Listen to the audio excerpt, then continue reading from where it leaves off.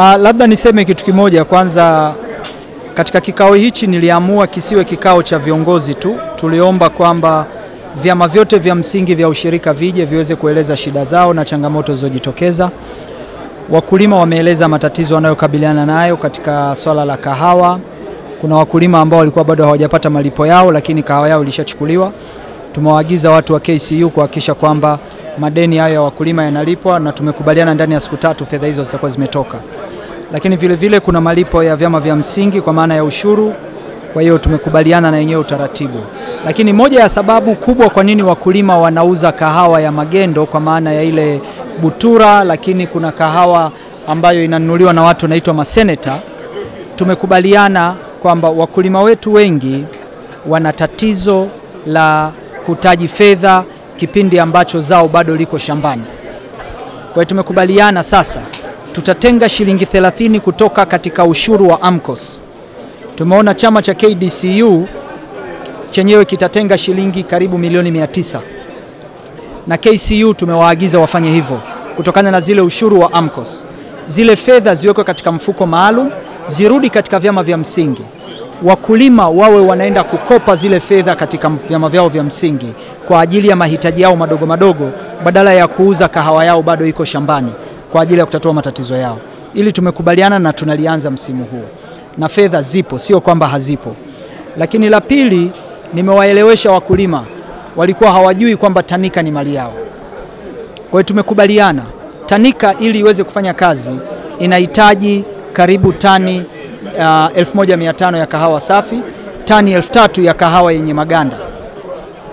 Tumekubaliana KDCU na KCU.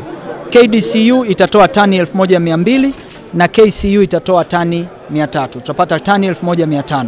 Hizi zitaenda kuchakatwa tanika na zitakuwa ring-fenced pembeni, kwa maana ya kwamba tanika ina majority shareholders ni KDCU na KCU. KCU ina owners 52, KDCU kama 31 kama sikosei. Kwa hiyo hawa ndio wenye kuzalisha zao. Sasa haiwezekani kiwanda chao kinakosa raw material. Kwa hiyo tumekubaliana kwamba kwa kuwa wao wanachukua mkopo wa fedha kutoka benki za kulipa wakulima, kwa hiyo raw material kwa ajili ya kiwanda zipo.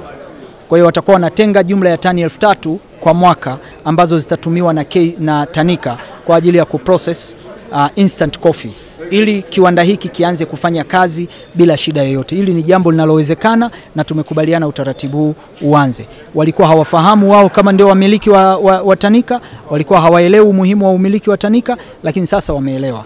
Na tumekubaliana kwamba instant coffee itakayozalishwa na tanika sasa itakuwa kiwanda kitakuwa kina mali ghafi. Lakini hatua ya baadaye tutaangalia namna ya kuwezesha sasa kiwanda kubadilisha teknolojia ili waweze kuweza kupata thamani halisi ya kazi yao ya kiwanda. Kwa hiyo tumekubaliana value chain yote ya kahawa kuanzia shambani mpaka kiwandani. Kiwanda kinachakata tani 3000 za kahawa yenye maganda kwa mwaka. Kwa hiyo kati ya tani 1052 wanayozalisha wakulima hapa, tani 3000 ni ndogo sana. Kwa hizo zitakuwa zinatengwa pembeni kwa ajili ya kwenda kwenye kiwanda, na kiwanda kitaanza kazi ya kuweza kuzalisha katika optimal level ya kahawa yao. Kwa hiyo haya ni mambo ambayo tumekubaliana kwamba wakulima wanauza kahawa shambani kwa sababu wana shida.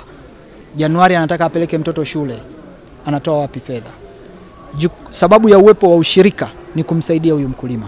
Kwa hiyo tumekubaliana ule ushuru ambao wanakusanya chama cha msingi na chama kikuu ambao ni zaidi ya bilioni 8.5 kwa mwaka, lazima watenge fedha kidogo ambazo zitaenda katika vyama vya msingi zitakazotumika kuwakopesha wakulima kama revolving fund. Matatizo ya tanika kwa maana ya management yote imeondolewa, waliokuwa wanafanya ubadhirifu wameondolewa, wana kesi TAKUKURU, hao wanaendelea. Sasa hivi tuna mwenyekiti mpya, Mzee Tibaigana ndio mwenyekiti wa bodi, na tuna manager mpya, lakini nimeongea tayari na Tanzania Agricultural Development Bank, watafanya utaratibu wa kutupatia wataalamu wazuri ambao watakuja kushiriki kwenye management ya tanika ili tanika iweze kufanya kazi kibiashara na kama kampuni nyingine yoyote. Naitwa Oscar Mjuni Dominic, ni meneja mkuu wa KDCU Limited, chama kikuu cha ushirika cha wilaya za Karagwe na Kero.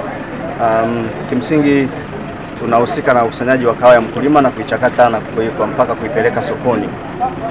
Leo tumepokea maelekezo ya kuanzisha mfuko wa kudhibiti Butula kama sehemu ya fadhila kwa jamii au jamii inayolima kahawa wilaya za Kagera na Kyerwa, na sisi binafsi tulishaanza utaratibu huo kwa sababu tuliweka tengo la shilingi 30 kutoka katika kila kilo kutoka katika ushuru wa chama cha msingi, ambapo tumekuwa tukikusanya, na mwanzoni tulikuwa tunarudisha kwa mkulima kama sehemu ya malipo, lakini kwa sasa tumehakikishiwa na tumeruhusiwa sasa kuanza kuiweka kwenye vyama vya msingi ili tumike kwa maana ya kuwakopesha wakulima kipindi kile ambacho ni hakuna mavuno ama hakuna biashara inayofanyika.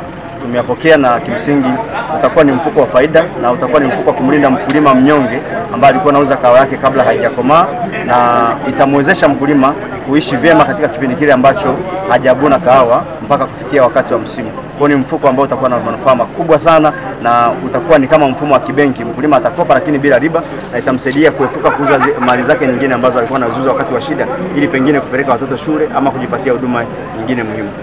Njia nyingine mbadala ipo kwa maana ya kuzuia magendo. Kwanza kabisa tutaimarisha kwa kushirikiana na vyombo vya ulinzi na usalama kwa kuimarisha ulinzi katika maeneo ya mipaka na hasa kule kahawa zinapovuka kwa maana ya kwenda Uganda. Lakini pia jitihada kubwa ambayo itafanyika itakuwa ni kutunisha huo mfuko, pengine vyama vikuu kwa kukopa ili kuwezesha ule mfuko ili uwe na pesa ya kutosha mkulima anapohitaji aipate, na pia kuendelea kutunisha mfuko huo kwa njia mbalimbali. Lakini pia zaidi itakuwa ni kuendelea kutoa elimu, kwa sababu si kwamba kahawa inakwenda Uganda kwamba kwa sababu kuna bei nyingi, huo ni upotoshaji. Kahawa inakwenda Uganda kwa sababu ya yale mazingira magumu ambayo mkulima anayapata wakati magumu. Kwa hiyo tukiboresha huduma za msingi zikapatikana, mkulima akapata pesa panapohitaji, yote kwa maana ya umaskini pamoja na magendo ya kahawa itakoma.